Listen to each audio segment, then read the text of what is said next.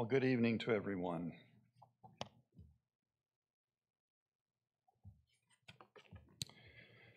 Allow me just a second to adjust my voluminous notes. Well, I've been asked this quarter to teach a class on the minor prophets, as my title slide will convey. And I was a little bit uncertain about PowerPoint, but I teach art history at Harding. If you don't know me, I'm Steve Choate. I'm a quiet guy. You might be a bit surprised, some of you, to hear me talk as much tonight as I will, because normally I don't say a lot. I'm very introverted. But in any case, I am going to do my very best to give you a sense of what the minor prophets are about, and I'll share more about that in just a moment. But first, allow me this.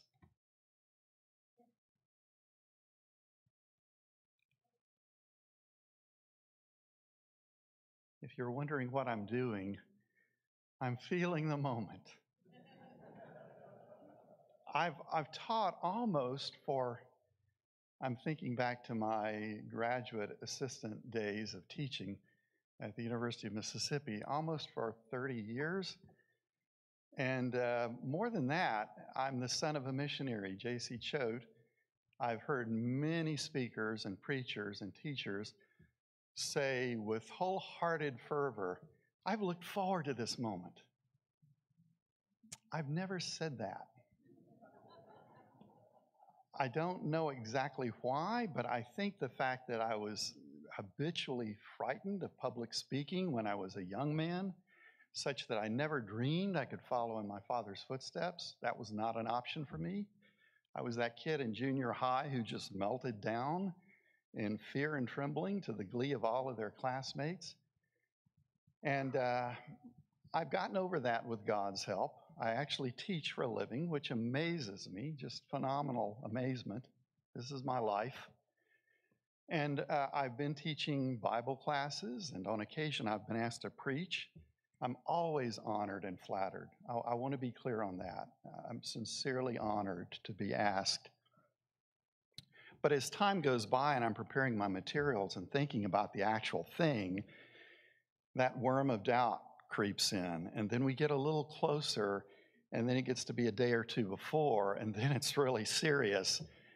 And then it gets the day of, and I can manage to maintain composure, but I don't look forward to it. It's a trial that has to be endured, and hopefully I'm successful in delivering my message. But the important thing is getting through it. I have really looked forward to this. I've been told about it, and so I've been working for about a month on this series of lessons, and I have been inside rubbing my hands at how rich the material is and how much I'm excited about sharing it. And for the first time in my life, I'm almost 60, I truly can say I've been looking forward to this moment. So I guess I've arrived. I guess I'm finally mature as a public speaker. I'm taking up my time, and if you've been in my classes before, and some of you have, then you know time is an enemy for me, because I always have more to say than I want to, or rather than I have the time to say, in spite of everything that I've said. So let me be clear here. I have until 8:30 tonight, right? Is that right? Well, honestly, again, I'm exposing some weakness. I'm being very vulnerable here. I've taught for a while, but I don't know how long this is going to take tonight. We might be done within 20 minutes. I've never had that happen. I've gone over a lot of times, but I've never finished that early. I don't know. Tonight might be another first. We'll see. But in any case, I welcome you. I look forward to this. This is going to be longer than your average quarter, because I'm supposed to go through May, and I'm looking forward to it. I truly, truly am.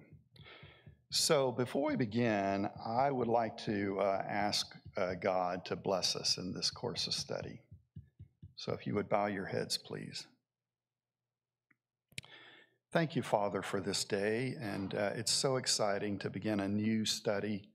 We've been doing that at Harding, and tonight we're doing that here at Westside, my spiritual family, my spiritual home. And I pray that you will bless me with the necessary ability to articulate clearly the material that I prepared. I pray that you would bless me in such a way that I can encourage, exhort those people who are here and who will be present throughout this course of studies. Most importantly, I pray that you would put the truth and true word and sincere feeling in my heart and mind, and that I might clearly project that. I pray that you would bless them as well, these people that I have gathered here tonight, that they might derive encouragement from the things that I will be sharing, that we all might build in terms of our biblical knowledge and the wonderful examples of the godly men and women of the past. Thank you so much for your precious word and all that it means to us. And I pray all of these things in Christ's name. Amen. So a few words, very few words about intentions. If you're hoping to have an in-depth study of the prophets, I'm going to disappoint you because we just don't have the time to cover the 12 prophets, the minor prophets, in the quarter, even though it's longer than your average quarter, so to speak. So my goal for this series of studies after today, this introductory lesson, which is largely contextual, is to give you a broad overview. I want to introduce each prophet, share with you as much as we know, and frankly, we know very little about most of them. And then I want to emphasize essential structure, the basic message that they were called by God to deliver, and the audience to whom it would be delivered. And that's the core of it. So for a time-challenged person, that's what I call myself, and my wife emphatically agrees. I think this is really good because I will supplement with some really definitive examples in the text. This is not an exegetical study. I'm not going to be doing that. Again, I don't have the time to do that. But I do want to share with you as best as I can these elements and then some of the definitive examples of the words of the prophets, which are often lyrical, very beautiful, powerful, filled with the wrath of God, but also God's hope and promise for his people. And then the other thing I want to do is some practical application. This is ancient material. We all know this. We're talking roughly of a period that's almost 400 years of time before Christ. But as with anything in Scripture, it's given to us to learn from, and we can make many wonderful practical applications in all of the minor prophets as we're going along. So that's basically what I want to do. And now I want to make a disclaimer. I don't know how you people feel about disclaimers. I always feel a bit awkward when I hear a public speaker make a disclaimer because automatically I think, oh, take him down a notch. He's apologizing for something. But disclaimers are necessary at times. I'm following on the heels of Nathan Guy. And Nathan is a true biblical scholar. You know that as we've gone through Mark. I've been, as I'm sure most, if not all of you, very impressed with the depth of his knowledge, his perception, and his ability to articulate things. For me, a great speaker is someone who can take complex ideas and deliver them in a simple, easy to understand way. C.S. Lewis was a genius with that. I can't think of anybody equal to him, but Nathan is certainly up there. So here's my disclaimer. I am not a biblical scholar, capital B, capital S. I teach art history. One of my teachers basically said, and this is not complimentary, that I was a glorified art appreciation teacher. not good, not good. So I have a fear of false pretension. I don't want anybody to leave here tonight thinking, well, Choate knows his stuff in the Bible. I'm not a biblical scholar. However, I am a biblical scholar. What does that mean? Notice the caps. So, a biblical scholar is a student of biblical languages, Hebrew, Greek, so forth, a scholar of theology, biblical history, exegesis. That's not what I am. I didn't attend seminary. I've not gone to any school of theology. I read commentaries and, most importantly, the Bible. But I am a biblical scholar, little b, little s. And as I've noted here, this is one who studies the Bible the better to understand God's will for us in this life. In that sense, we all are biblical scholars, and if we aren't, we should be.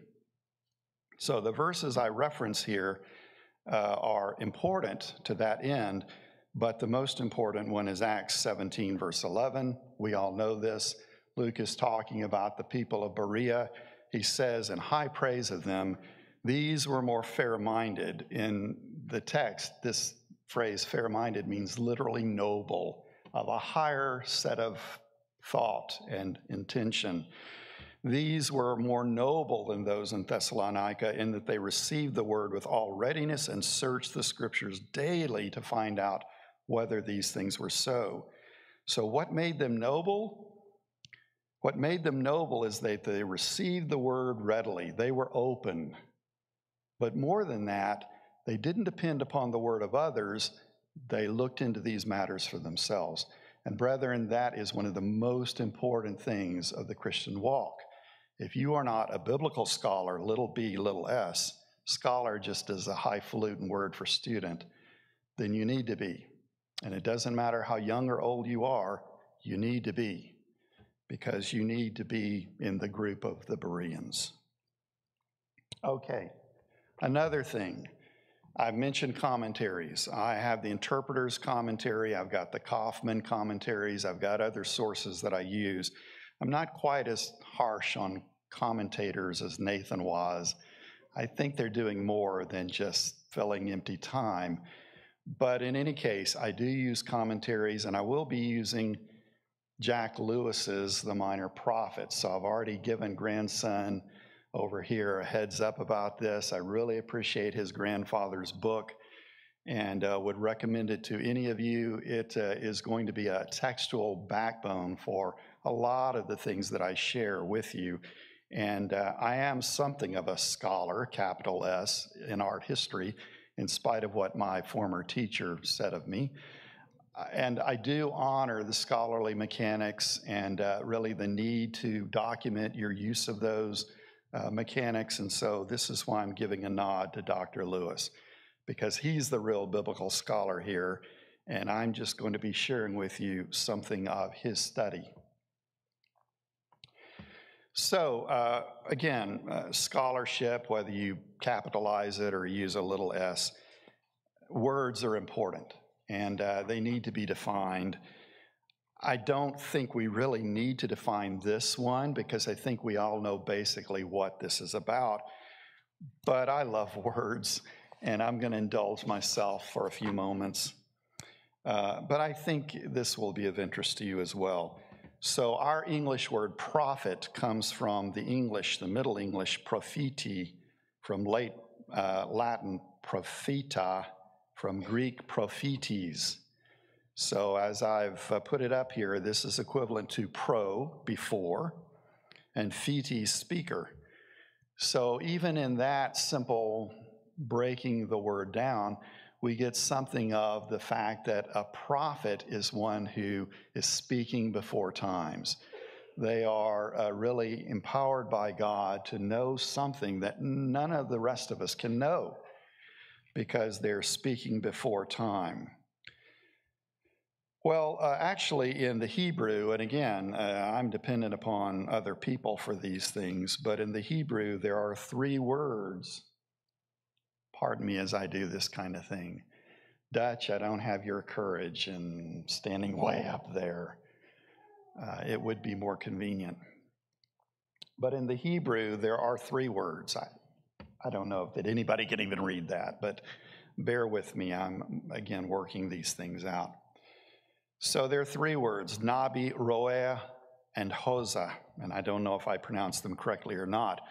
Nabi literally means to bubble up. I thought that was interesting. Something that bubbles up in their spirit, something that stirs them. I'm always reminded here of Jeremiah, who carried the burden of God's word and said, I couldn't be quiet. It was like a fire in my bones. What vivid word imagery that is. But that word, Nabi, is the one most often used in the Hebrew. Roe means to see or perceive. It is generally used to describe one who is a revealer of secrets, one who envisions.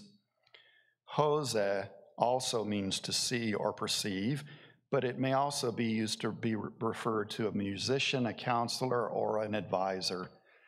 So of these 3, no, that's impossible to read. Can anybody read that? No. For about 1.5 seconds, I toyed with the idea of urging everybody to sit up there. And then I thought, no, nobody likes that. Nobody wants that. Okay, well, I'll have to make bigger fonts, bigger type. But anyway, Nabi is the one most often used. So a prophet, of course, everybody can see that. A prophet is one who speaks for God or by divine inspiration. Again, we already knew this, but I thought some of those elements in word study were of interest. What about this? I think you can make that out. So I make no bones about it. This comes right out of Jeff's grandfather's book. Right out. I thought it was wonderful information. So I want to share some basic principles with you about the minor prophets, a la Jack Lewis.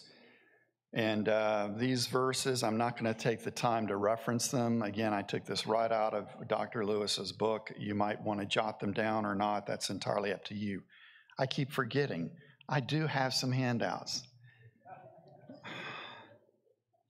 Okay, I'm still feeling it. I'm still good. Just a bit awkward. Remember, I've just come into my own just now.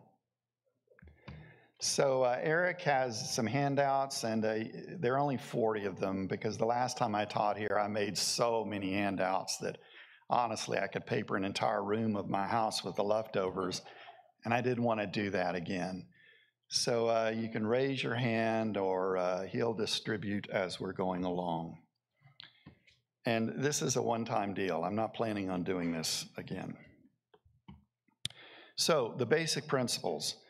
Dr. Lewis says the prophet is a man who is moved by the Holy Spirit. The prophet cannot introduce strange religions.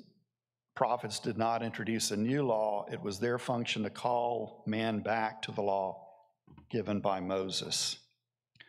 Moreover, the true prophet is the man whose oracles come to pass. However, the prophet knows only those things that God has revealed to him. The ability to know the future belongs to God only. And we see this in various places, not only through the minor prophets, but throughout other prophetic texts. And then as part of that, prophecy is conditional. So just because a prophet says this is going to happen, if there's a time element involved and part of that prophetic message is calling the people to repent and they repent, God's not going to make it happen. The best example of that, I was surprised that Dr. Lewis didn't cite this, but I will, is the entire book of Jonah. I mean, that's a great example of what we're talking about. Jonah was called to foretell doom on Nineveh. But Nineveh repented, and so that prophecy did not occur. And then finally, the minor prophets are so called not because their messages are of minor significance or importance, but simply because their books are the briefest of the Bible's prophetic texts. And I really want to emphasize that one because I don't know about you, but when I hear minor prophets, I can't help but have this image of these little men running around with their Bedouin hats on, and we got to wipe that out of our mind. These are great men of faith who tower by virtue of their integrity and the fact that they are inspired by God. They tower over the people of their day. They're God's tools and messengers, and they're sharing some weighty material, often to their own very serious cost. Okay, well, some essential structure that is true really for all of the minor prophets. And we're going to see this over and over again because I've told you one of the things I'm going to try to do as we go through the 12 minor prophets is share basic things, essential structure, the basic message. What are they saying? Who are they saying it to? And something of the outcome of that as best as we know it and understand it through history and archaeology. And Dutch, I'm going to step on your toes here a bit, but hey, I've been doing this a long time too. It's not exactly uniquely yours. He knows I say these things in love. I love his classes. So, some essential structure. First of all, the prophet almost always has a strong denunciation of wrongdoing. And then that is followed by oracles of punishment. And then usually there is something positive, oracles of hope. Some remnant will be saved. There will be some future for the faithful. And in my own notes relevant to all of this, I've made it even simpler than this, because so often the oracles of wrongdoing in this period of Old Testament time has to do with idolatry. It's rampant throughout the divided kingdom. And in consequence of that, really, this is the simplistic view. Dr. Lewis probably wouldn't approve of it, Jeff, but here it is. Idolatry, punishment, salvation. So I don't want to be simplistic, but again, that's the simple structure. There is really a denunciation of wrongdoing. Quite often it is idolatry, as we'll see over and over again. And then that's followed by a threat of what's going to happen or what will happen because the time for repentance has passed. And then usually there's some salvific statement, some statement of hope for, again, a righteous few. Okay, so what Eric is passing out, and I probably should have picked out two people to help, but anyway. Oh, you made more copies, my word. Maybe my room in my house won't have to be wallpapered. But anyway, this is really basic. I thought about working out Wednesday night by Wednesday night the structure, but honestly, I'm still working on all of this. And so it was hard to decide, well, Hosea is going to need at least 2 nights or whatever. My real fear was Jonah. I love Jonah. Jonah is one of the most impressive texts of the Bible. I've preached from it. I've taught lessons from it. And it's not just the strange fish story thing. It's just the power of the message, the power of the effectiveness of Jonah's very short sermon, and the mercy that God shows to the evil city of Nineveh because they repent. There's so many wonderful lessons about Jonah. But I'm going with what I understand best to be the chronological order of the minor prophets, not their order in our Bibles. I want to try to do this in the order in which the messages were delivered. And as I understand it, citing Dr. Lewis and other sources, Jonah is probably the first of these minor prophets. And so anyway, I got off what I was trying to say. I've not given you any dates here because, as I've said, I'm making all of this up still, working on all of this. And I also wanted to leave myself the freedom that if I got off and I talked too long about Jonah, and I'm really likely to do that, or whatever, then I'm not tied to anything and nobody's going to hiss and boo me when I get up the next time. But in any case, this gives you some kind of a sense of the order in which we're going to be dealing with these. And then the other bit on that handout is just the really important chronology, including the life dates that I'm using that allows for this structure.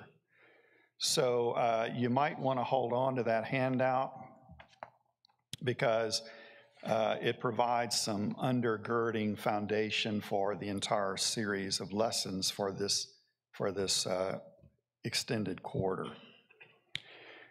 Okay, so chronology, and I have been wondering what the contrast of light would be like and what would be visible and what wouldn't. Don't worry, when I use maps, I'm going to have big red triangles that point out this or that place, and I'll try to make things as big as I can.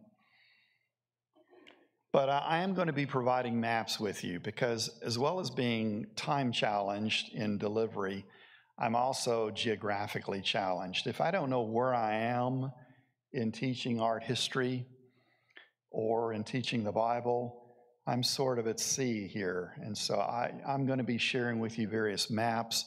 This is the broadest one that shows what is often referred to as the Fertile Crescent, which stretches from the Tigris-Euphrates River. In ancient times, this is Mesopotamia, literally the land between the two rivers. Today, this is Iraq.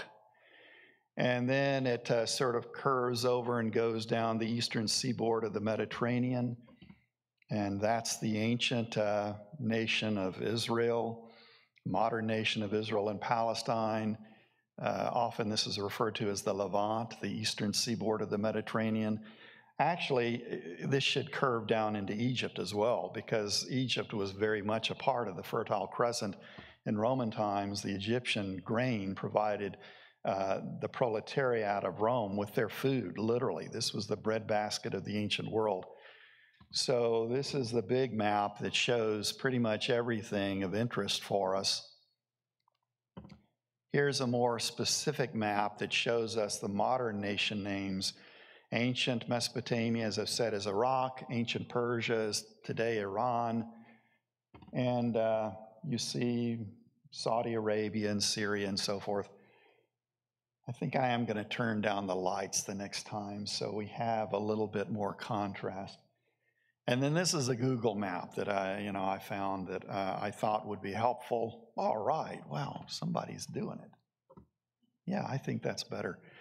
A Google map that gives you a sense of the kingdom of Israel in the north and Judah in the south. And I will be using that. In fact, I'm going to use it right now. So here are some of my big red triangles. So the capital of Judah, the southern kingdom, is, of course, Jerusalem. And that of the northern kingdom, Israel, is Samaria.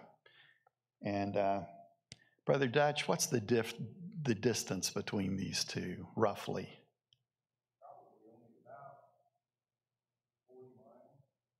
Yeah, I was going to guesstimate, but I didn't want to do that.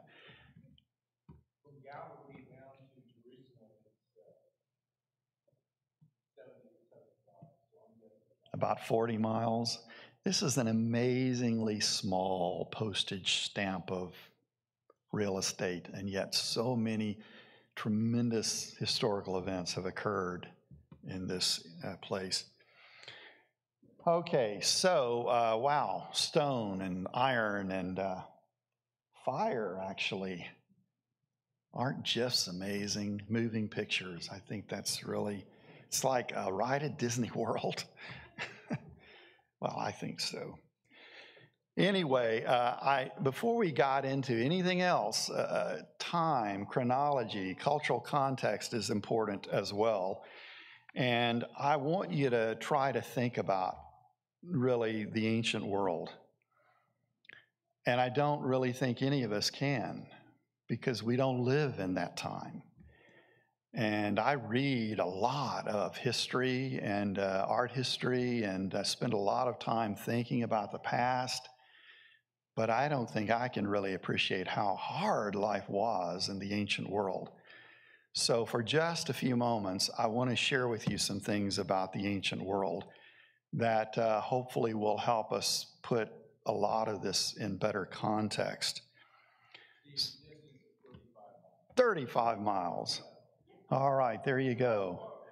With smartphones, it's amazing. I've often looked up something right before class began to maintain that illusion that I knew. You do that. You do that. See, I've been lamely trying to be funny. And here's a man who really does it. I rarely make jokes in class because nobody laughs.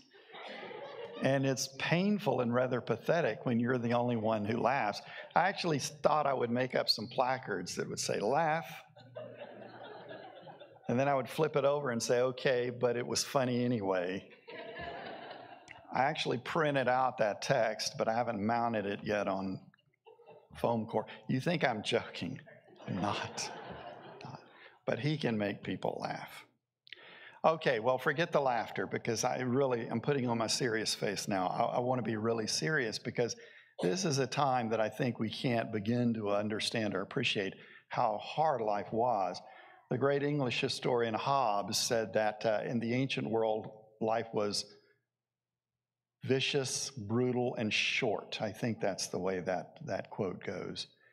And in a pithy phrase, that about sums it up. So, first of all, think about these things, whether you can read it or not. Political power and justice were largely dependent upon one man's will, the king's.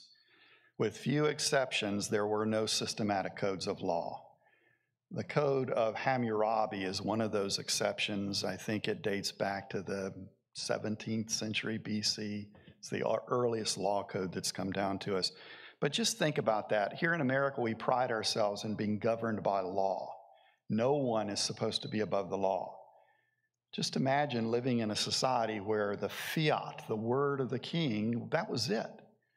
In many cases, there was no recourse. If you sought justice, it was dispensed, and it may or may not be justice in the true sense of that word. Petty kingdoms operated on the premise of might makes right. When defeated, an enemy must expect no quarter.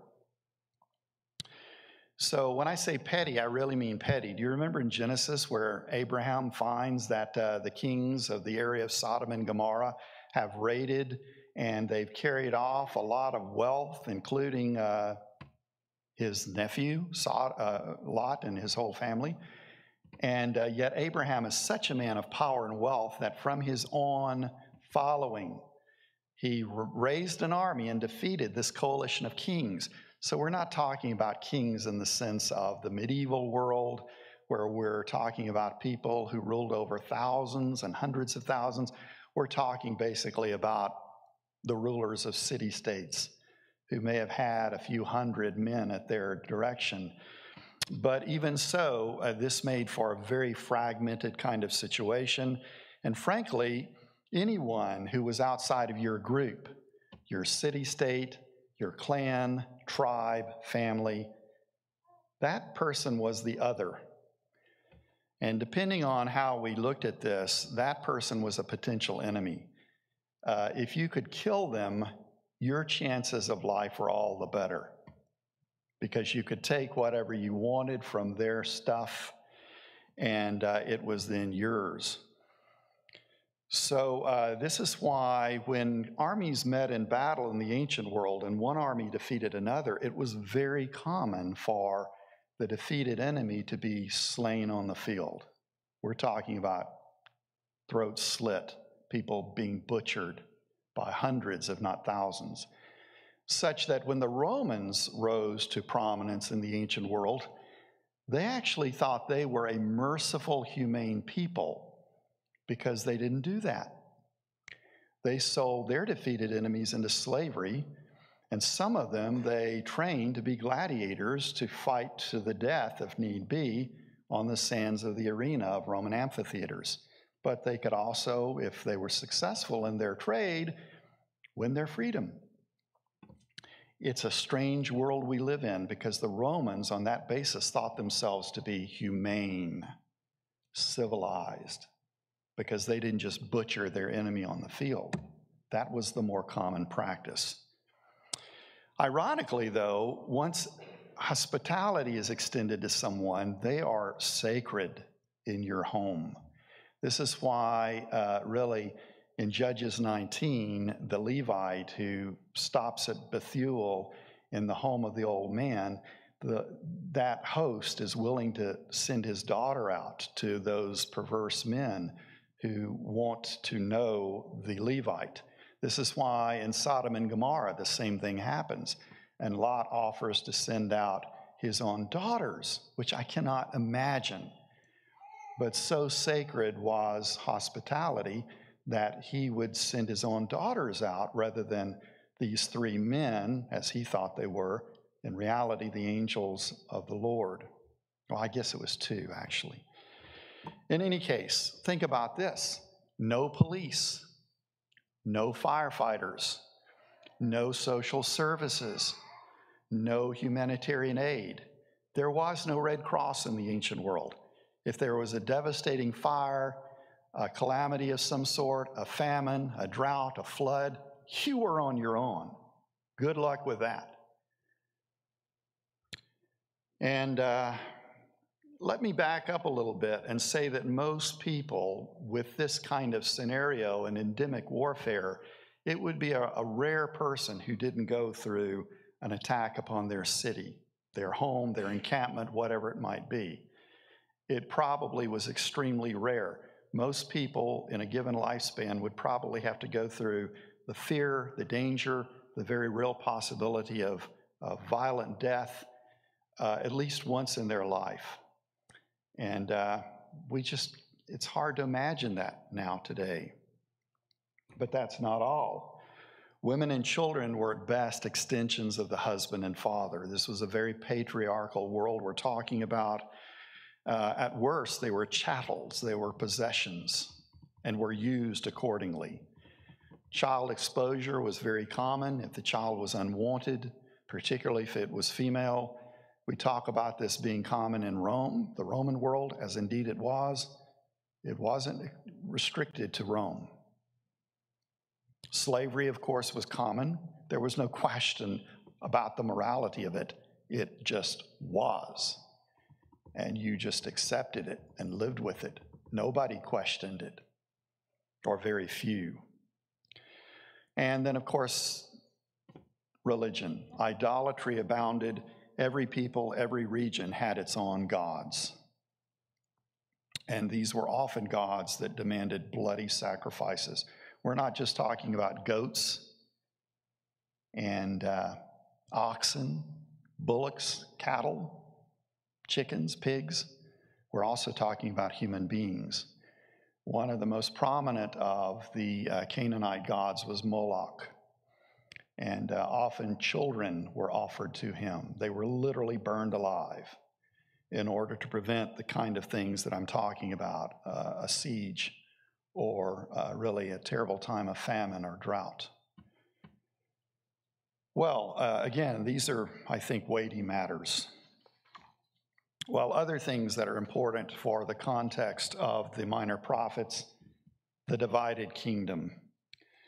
So we know that in 1 Kings 12, we have the story of the foolishness of Rehoboam, the son and successor of Solomon, who goes against the wise counsel of the older advisors and decides to strengthen the taxation and heighten the despotic rule that he was told his father was guilty of.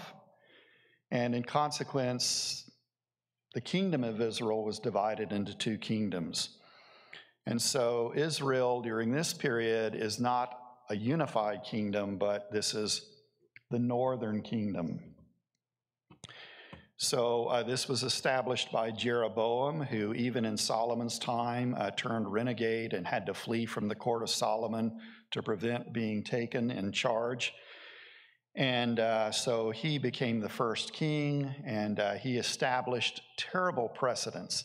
He realized that if his people in the northern kingdom, the capital being Samaria, travel that 35 some odd miles down south to worship by God's direction in Jerusalem, then he felt that in time there would be no northern kingdom. There would just be, again, the unified kingdom. Nothing ties people more together than common faith. And so he decided to make golden calves, and he erected them in different points in the kingdom of Israel. And these became not only a common problem, but set an example for all of the succeeding kings of the northern kingdom. The northern kingdom consisted of the bulk of the people of Israel, some 10 tribes. The only two that were excluded were Benjamin and Judah. I've already told you that the capital was Samaria. During the 208-year period in which we have the northern kingdom, there was not a single godly king. They were all idolaters, rascals, villains, bloodthirsty despots.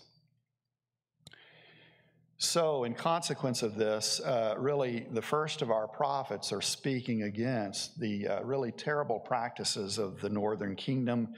And in consequence, around 722, 721 BC, God uses a bloodthirsty people to the northern part of Mesopotamia, the Assyrians, who take them into exile, never to return. They're gone forever. Judah, on the other hand, is known as the southern kingdom. And it's considered to be the heir to the united kingdom of David and Solomon. It consists solely of Benjamin and Judah, but in spite of the fact that the great city Jerusalem is its capital, it's largely rural. During this period, we're told there were about 5 godly kings. That's not a good percentage either, but at least it's doing better than Israel. They too are given warnings, prophecies of things that will happen if they do not truly repent. Among these 5 godly is Hezekiah. Hezekiah institutes reforms to try to get the people back on track, but these do not prove to be long-lasting, so they are conquered by another tool of God, the Neo-Babylonians. They come from the southern part of Mesopotamia. Their great capital, of course, is Babylon. About 586 BC, the southern kingdom is taken, the majority of them, and taken to Babylon and the surrounding area, but they are allowed to return to the promised land by the reign of the Persian emperors, beginning as early as about 536 BC, and that's what Brother Dutch is going into in the class on Sunday. So this is the divided kingdom in essence, and now I want to share with you a little bit about the negative tools that God uses, the Assyrians and the Neo-Babylonians. And no, we didn't finish in 15 or 20 minutes, but I'm going to try to wrap it up in the next 10. So the Assyrians, actually, the Assyrians are an ancient people. They go all the way back to the 2nd millennium BC, but for our purposes, the important phase in history and art history is referred to as the Neo-Assyrian culture, which rises in power in northern Mesopotamia around 1900 BC. They take their name from their principal god. I've gotten off. Somebody should have waved or something. It's your fault, not mine. Hold on that stuff for a moment, because this is the minor prophets chronology. Eric, I gave you all of my handouts. I think for the sake of time, I think I'll just squint a lot during this next few moments. So, Assyrian Empire, here is the chronology that I'm using for Jonah, Amos, Hosea, Micah. These all prophesy before 722 BC. Obviously, their main focus is upon the things that are going on, not only in Israel, but in the surrounding nations. And then we have the conquest of Israel by the Assyrians, as I've said, 722, 721 BC. And then we have Zephaniah and Nahum prophesying in this interim period. If you can see it, either on your handout or on the PowerPoint, FL means flourishing. We don't know exactly when these men lived. This is a scholar's guess based upon the textual clues that are in the books. So flourishing means they're somewhere in this period, they're alive and working. So Habakkuk and Obadiah prophesy as we note the rise of the Neo-Babylonians, who overthrow the Assyrians and occupy the vacuum of power that they formerly occupied. About 586 BC, Judah is taken into exile by the Babylonians. And as I've already mentioned, about 536 BC, the Persians allow the exiled people of Judah in Babylon and the surrounding area to return home.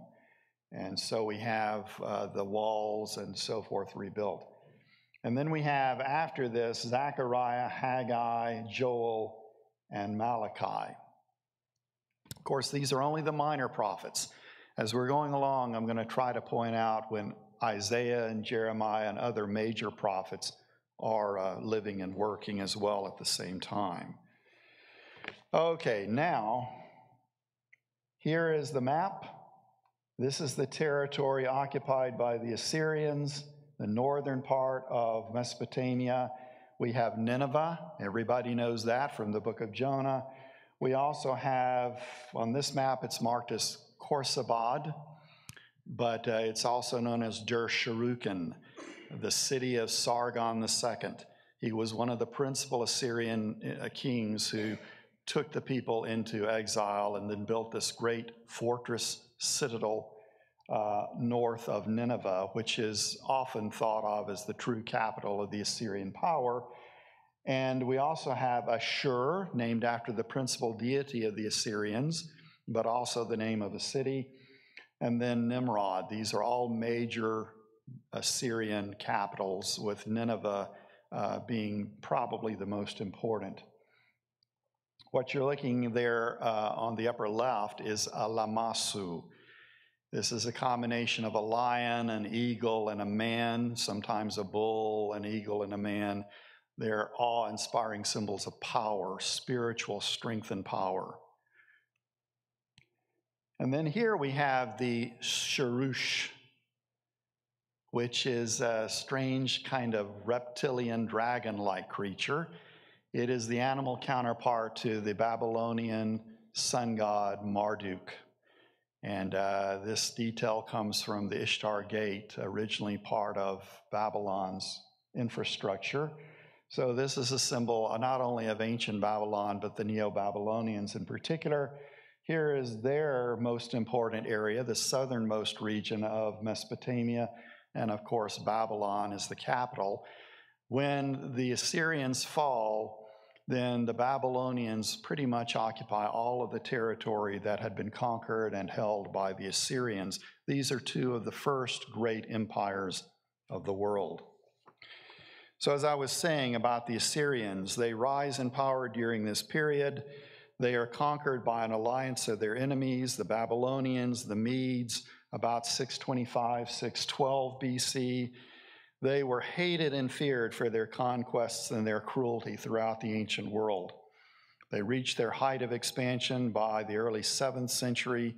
They had conquered not only all of Mesopotamia, the territory off to the east, off to the west. They had also made, as we've seen, inroads down south through Israel, took the northern kingdom into exile, into Egypt. So they stretched from the south to Egypt all the way to Assyria and Persia in the east. Now, these people reveled in their cruelty. Again, they were universally hated and feared in the ancient world. Here's a translated inscription from the walls of the palace of Nasser-Pal, who ruled in the early 9th century BC. I built a pillar against his city gate. I flayed or skinned alive all of their chiefs who had revolted. I covered the pillar with their skins. Some I walled up within the pillar, some I impaled upon the pillar on stakes, others I bound to stakes about the pillar.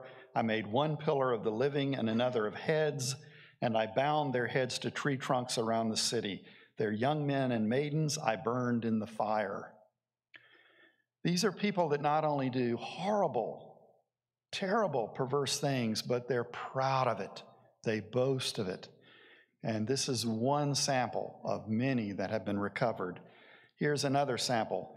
Shalmaneser III, who ruled in the mid to the later part of the 9th century BC, waged war for 31 years of his 35-year reign.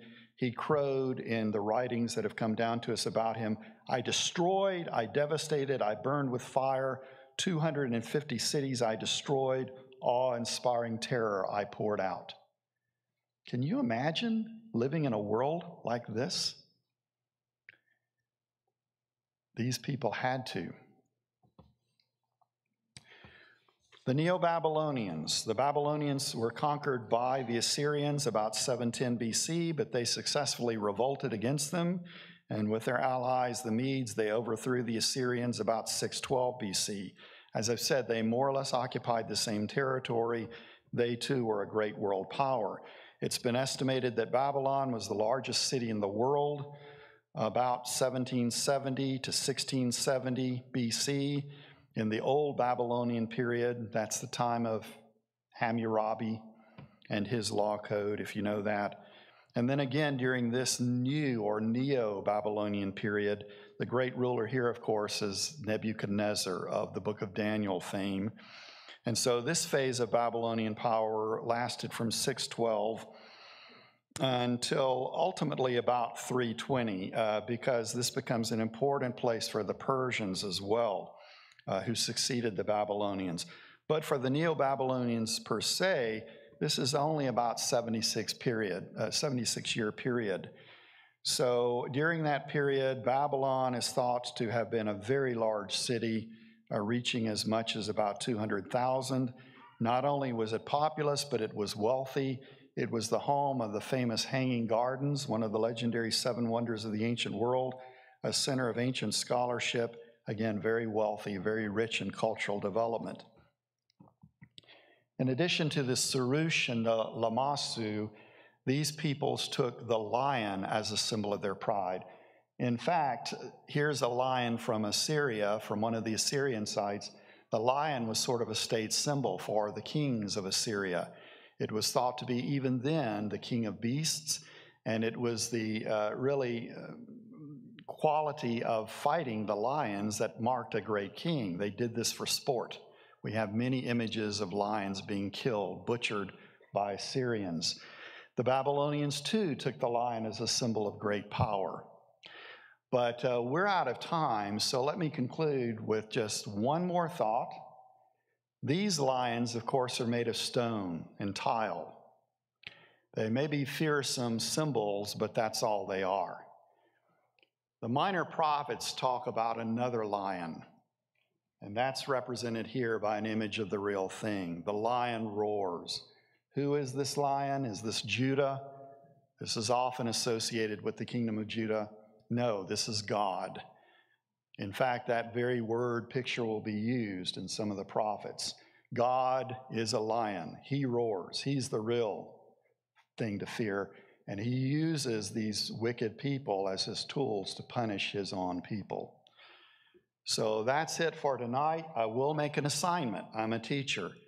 If you haven't visited Jonah recently, read Jonah, and we're going to be focused on that next time. Well, really quickly, let me say a brief word of prayer, and then we'll be done. Thank you, Father, for this time that we've had together tonight. I pray that you would bless us as we go forward for the rest of the week. Help us to keep in our hearts and minds your word, its power, its promises, its strength. Help us to be the people individually and as families and collectively that you've called us to be, the salt and leaven of this world. Thank you again for your word, and thank you most of all for Christ. It's in his name that I pray. Amen. Thank you.